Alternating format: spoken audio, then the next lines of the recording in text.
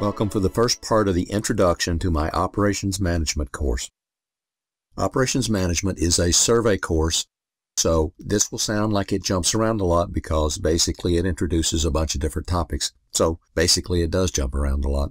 Operations Management can be defined as the management of systems or processes that create goods and/or deliver services. In other words, you manage the process of manufacturing goods or delivering services. Operations is a function or system that transforms inputs into outputs of greater values, or at least hopefully of greater value. Most operations management textbooks break down an organization into either 3 or 4 basic functions. They all include finance, operations, and marketing. Some textbooks also include HR as the 4th function, but not all do. An important term in operations management is value added. Value added is the difference between the cost of the inputs and the value or price of the outputs. So if you take $100 worth of inputs and turn it into $150 worth of outputs, you've created $50 of value added. The greater your value added, the higher your profits. The greater the value added, in addition, the tougher it is for competitors to enter your market. On the screen, you see a diagram of a production system showing inputs and outputs. This is sometimes called a 5P diagram because it has planning, people, production, plant, and process. For a lot of production systems, labor is a big input. Call it people to make it 5Ps. Another big input is inventory, called parts to make it a P. I've shown it here as going through inventory because you might be buying stuff from another company and storing it in inventory before you use it, or you might partially complete your production process, put that in inventory, it's called work in process inventory, and then finish it later. On the output side, I show it going 2 different ways. One is you're selling it to the customer, so it leaves your factory and it gets transported to the customer. Either you transfer title of it from you to the customer at your loading dock or at their loading dock. I also show it going into inventory.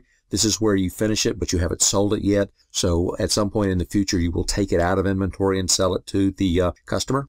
Just because I have a Georgia Power background, I've shown utilities as an input. That's not typically shown. There are a few industries where utilities are the biggest cost of operation or one of the bigger ones. Shown on the screen is a simple diagram of a supply chain. But basically, it's just showing you how things come into an organization. So you buy stuff from a lot of different companies. We'll end up calling that your supply chain.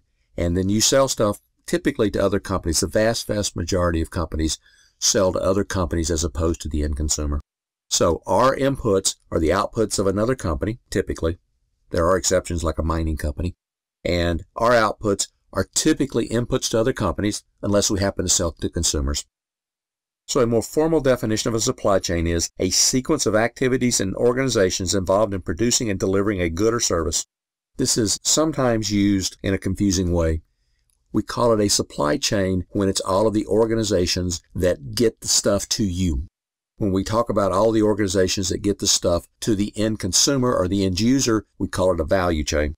For some companies, the supply chain can be fairly simple, but for most companies, it's long, complex, and involved. I have seen supply chain maps in rooms where the map covered multiple walls in the room. So they can get very, very complex for a company like General Motors or a pharmaceutical company.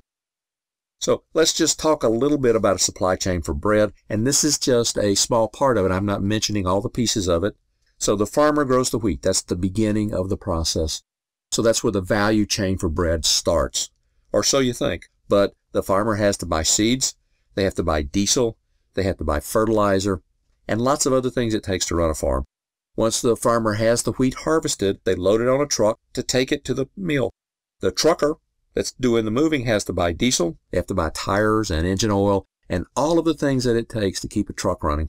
When it gets to the mill where it's turned from wheat into flour, the mill has to buy energy, bags to put the flour in, and if it's going to a bakery, it gets put in a great big bag, not the small one you buy at the grocery store. They have to buy hydraulic fluid to keep their equipment running, and lots of other things.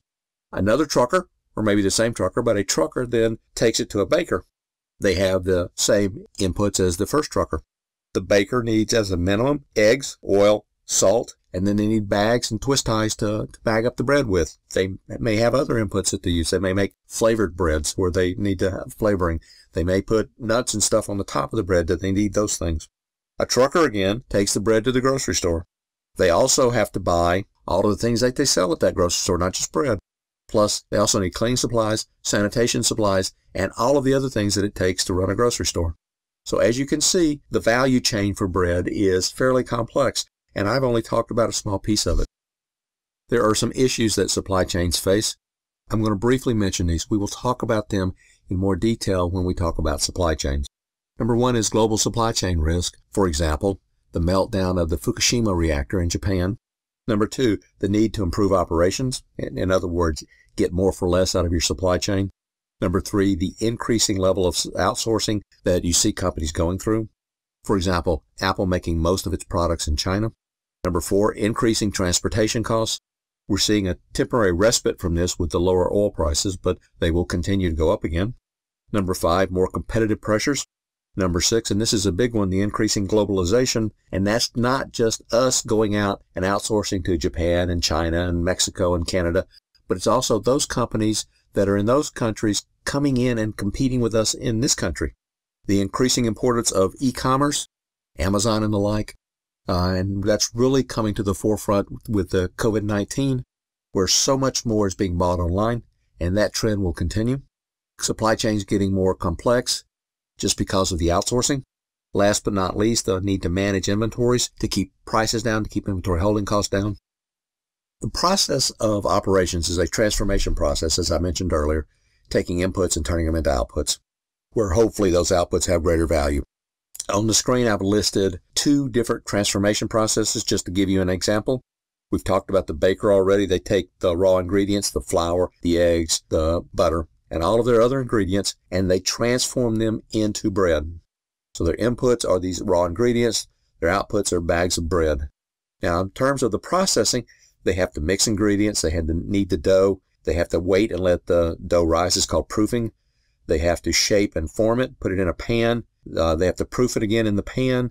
They bake it. They have to let it cool. They have to slice it if it's sliced bread.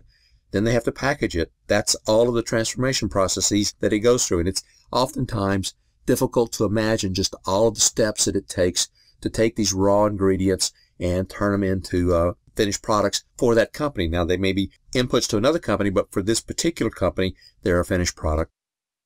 Another example is a dairy. They get truckloads of raw milk from farms.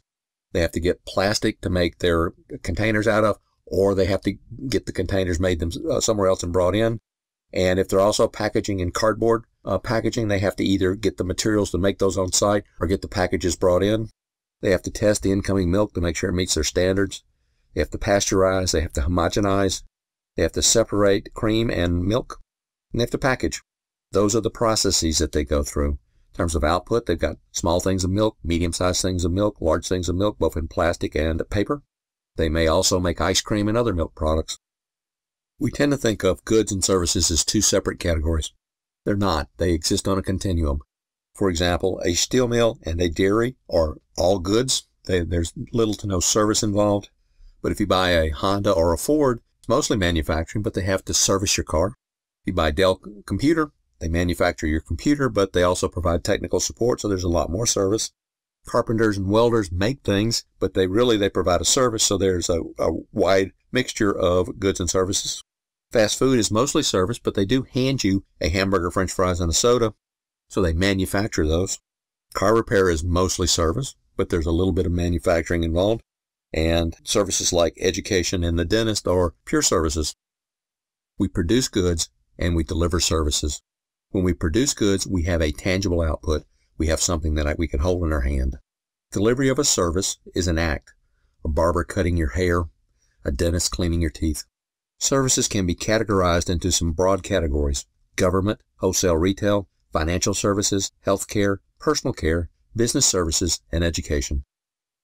Let's talk about the key differences between manufacturing and service.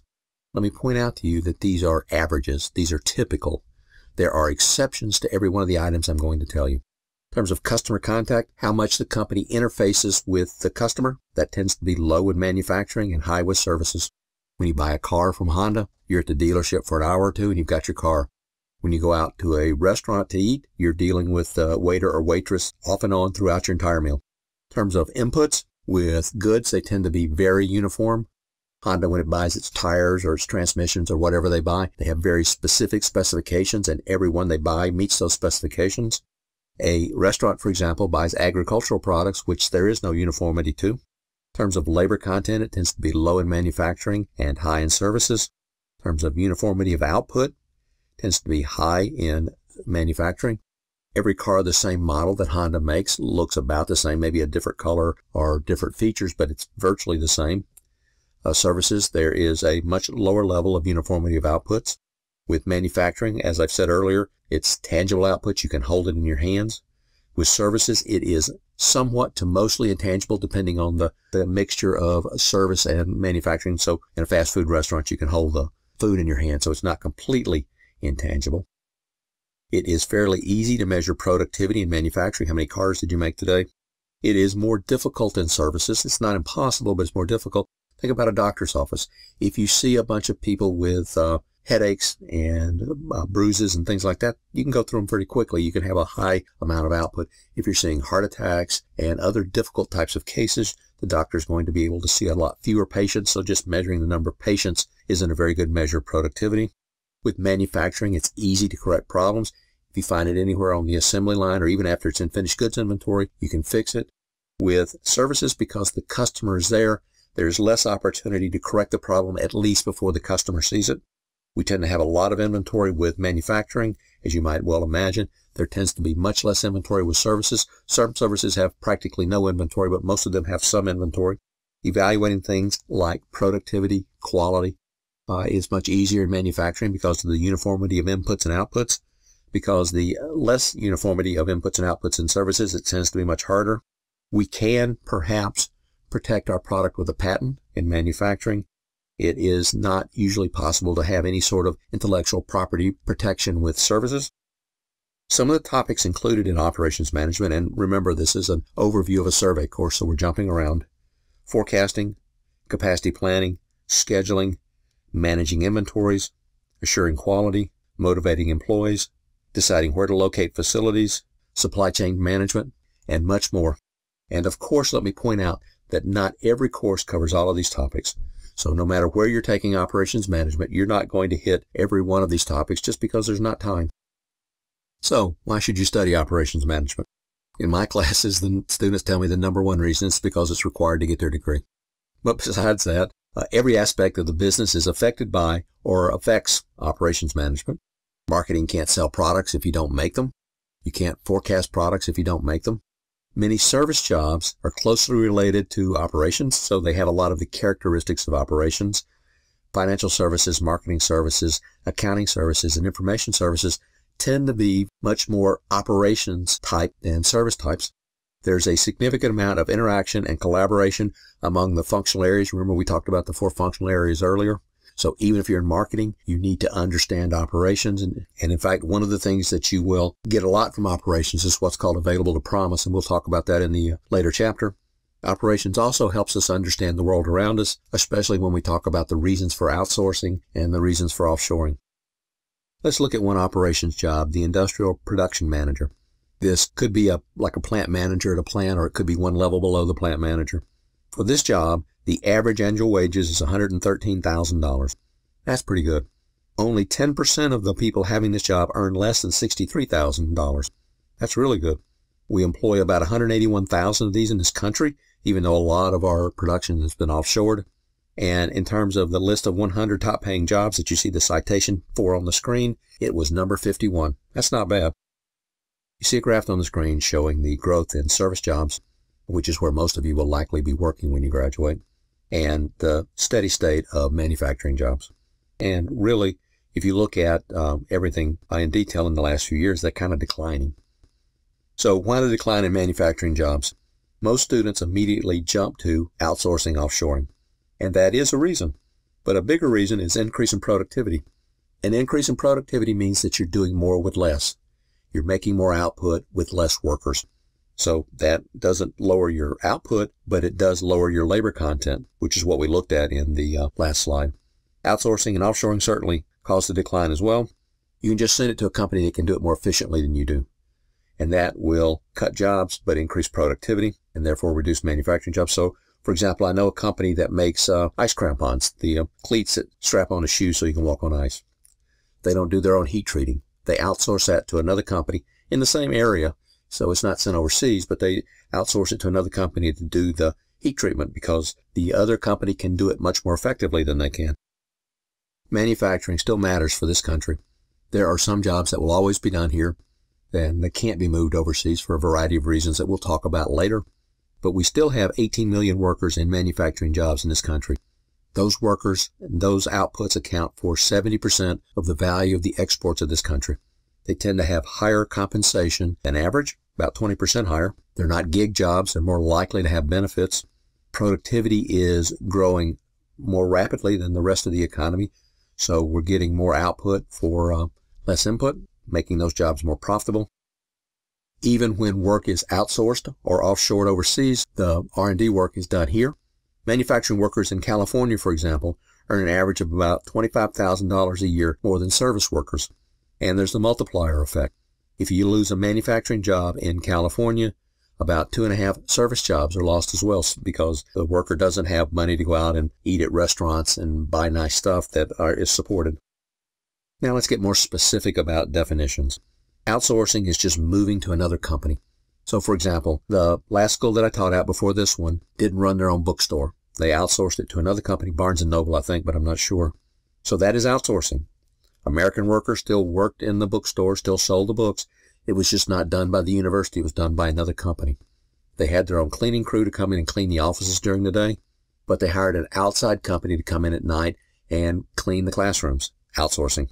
We call it offshoring when we move production to another country. So Apple offshores the production of its iPhones to China. All offshoring is outsourcing, but not all outsourcing is offshoring. In other words, not all outsourcing causes loss of American jobs. So companies can offshore. I've already mentioned Apple producing their iPhones in China, Dell offshoring a service to a call center in India to do their technical support. It is also true that consumers can offshore. I had a student one time from Mexico who needed a root canal. He told me that it was cheaper for him to fly back to Mexico, visit his family, get the root canal done by a Mexican dentist, and fly back to school than it was to get it done in the U.S. That's offshoring. In this case, offshoring the dentistry. American consumers can also buy foreign products that are cheaper than American products. Basically, in that case, it is the American offshoring the production of whatever product they're buying. We've been talking about manufacturing, but it is challenging managing a service as well. Service jobs are oftentimes much less structured than manufacturing jobs. For reasons we'll talk about later, if you go to a manufacturing company and say, what are you going to be making next Monday at 8:42, they can probably tell you. You go to a service manager and say, what are you going to be doing in the next 2 hours? They probably don't know because customers come in and just change what's going on and the importance of various jobs. The high customer contacts makes managing services more difficult. You tend to have lower skilled level workers, not always, but in a lot of cases, and it is always more difficult to manage workers with lower skills. Also, many service jobs hire entry-level workers who don't have experience in the job market. That makes managing them much more difficult. As I mentioned earlier, their inputs are more variable, which makes the job harder.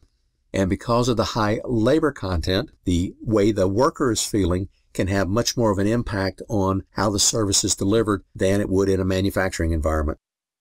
There are ethical issues in operations management, and these will be woven into the various discussions that we have. There are issues around the financial statement, although not many. Worker safety, product safety, quality, and that's a big one. Environmental, community, hiring and laying off workers, closing facilities, and workers' rights. Operations interfaces with a lot of other areas in the company. The more obvious ones are marketing, purchasing. For an American manufacturing firm, for example, 60% of cost of goods sold is purchased, so that's done by the purchasing department. There's distribution, there's maintenance, and by maintenance I don't mean cleaning up, I mean maintaining the machines. The less obvious ones are legal, accounting, personnel, industrial engineering, your computer department, and your public relations department. This introduction will be continued in part 2. If you like this, please click the like button and subscribe to my channel.